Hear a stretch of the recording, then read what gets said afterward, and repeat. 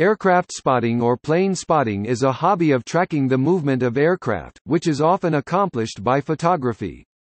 Besides monitoring aircraft, aircraft spotting enthusiasts, who are usually called plane spotters, also record information regarding airports, air traffic control communications and airline routes.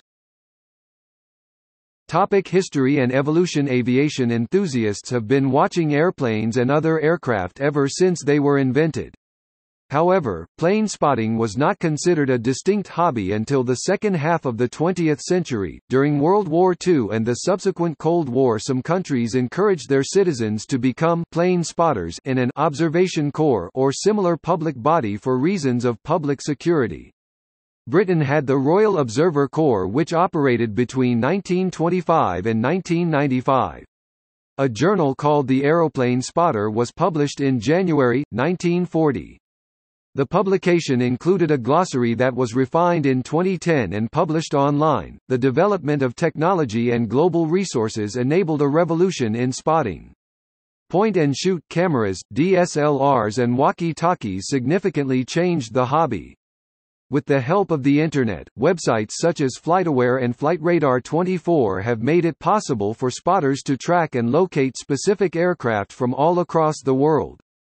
Websites specifically for aircraft, such as airliners.net, and social networking websites, such as Twitter, Facebook and Instagram, allow spotters to record their sightings and upload their shots or see pictures of aircraft spotted by other people from all over the world.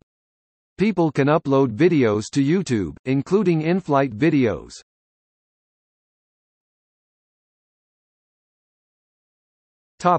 Techniques.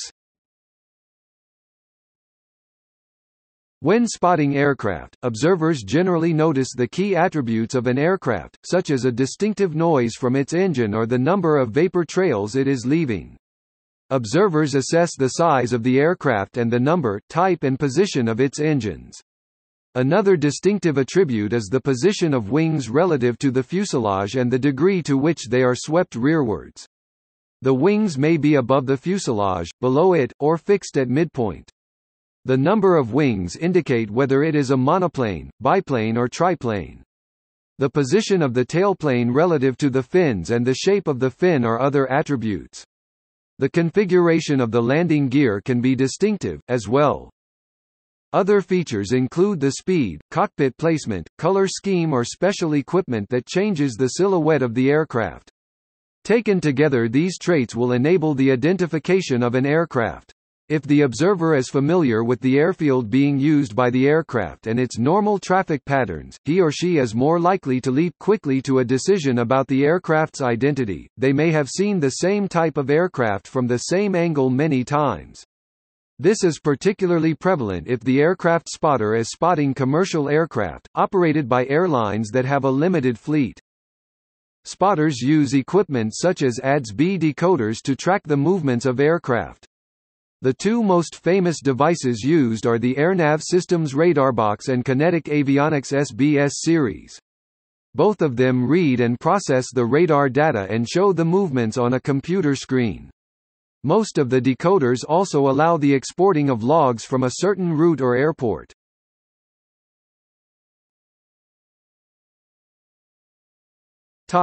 Spotting styles.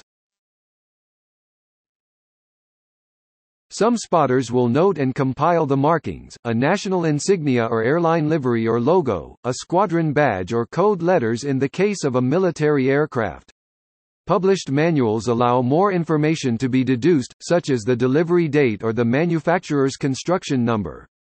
Camouflage markings differ, depending on the surroundings in which that aircraft is expected to operate. In general, most spotters attempt to see as many aircraft of a given type, a particular airline, or a particular subset of aircraft such as business jets, commercial airliners, military and/or general aviation aircraft. Some spotters attempt to see every airframe and are known as frame spotters. Others are keen to see every registration worn by each aircraft. Ancillary activities might include listening in to air traffic control transmissions using radio scanners, where that is legal, liaising with other spotters to clear up uncertainties as to what aircraft have been seen at specific times or in particular places. Several Internet mailing list groups have been formed to help communicate aircraft seen at airports, queries and anomalies. These groups can cater to certain regions, certain aircraft types, or may appeal to a wider audience. Many of these groups originated from the original Oxford.vax group, which pioneered this type of communication.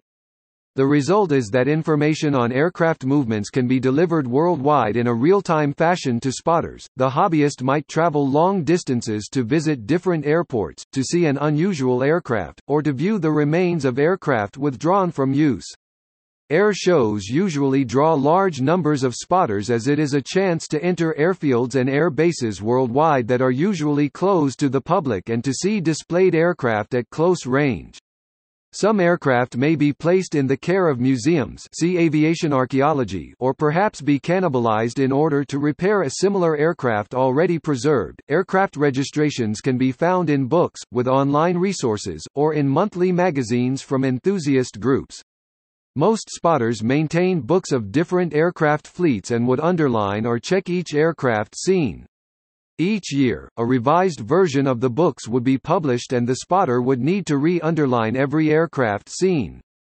With the development of commercial aircraft databases, spotters were finally able to record their sightings in an electronic database and produce reports that emulated the underlined books.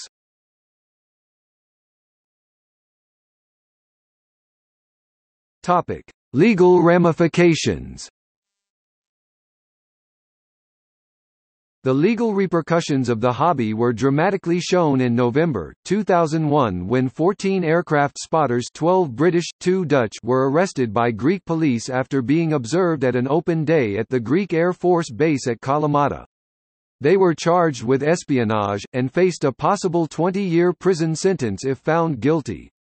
After being held for 6 weeks, they were eventually released on $11,696 £9,000 bail, and the charges reduced to the misdemeanor charge of illegal information collection. Confident of their innocence, they returned for their trial in April 2002 and were stunned to be found guilty, with 8 of the group sentenced to 3 years, the rest for 1 year. At their appeal a year later, all were acquitted. Phuket. The Bangkok Post newspaper reported on April 9, 2019, that tourists that visit Mai Khao Beach and are caught taking photos of airplanes landing at the nearby Phuket International Airport could face serious consequences, including fines, up to 20 years in jail or the death penalty.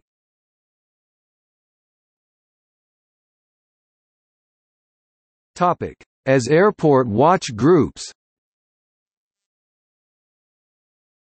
In the wake of the targeting of airports by terrorists, enthusiasts organisations and police in the UK have cooperated in creating a code of conduct for plane spotters, in a similar vein to guidelines devised for train spotters. By asking enthusiasts to contact police if spotters believe they see or hear something suspicious, this is an attempt to allow enthusiasts to continue their hobby while increasing security around airports. Birmingham and Stansted pioneered this approach in Britain, and prior to the 2012 London Olympics, RAF Northolt introduced a flightwatch scheme based on the same cooperative principles. These changes are also being made abroad in countries like Australia, where aviation enthusiasts are reporting suspicious or malice actions to police. The organization of such groups has now been echoed in parts of North America. For example, the Bensenville, Illinois Police Department have sponsored an airport watch group at the Chicago O'Hare Airport. Members are issued identification cards and given training to accurately record and report unusual activities around the airport perimeter. Members are not permitted airside. Meetings are attended and supported by the FBI, Chicago Department of Aviation and the TSA, who also provide regular training to group members. The Bensenville program was modeled on similar programs in Toronto, Ottawa, and Minneapolis. In 2009, a similar airport watch group was organized between airport security and local aircraft spotters at Montreal Pierre Trudeau International Airport. As of 2016, the group has 46 members and a special phone number to use to contact police if suspicious activity is seen around the airport area.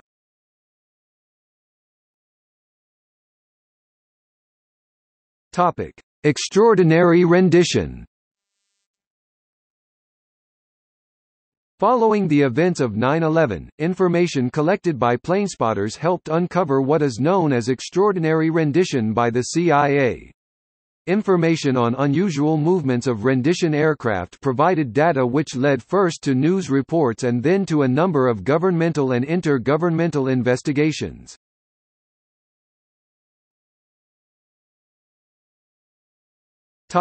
See also: bus spotting, train spotting, satellite watching.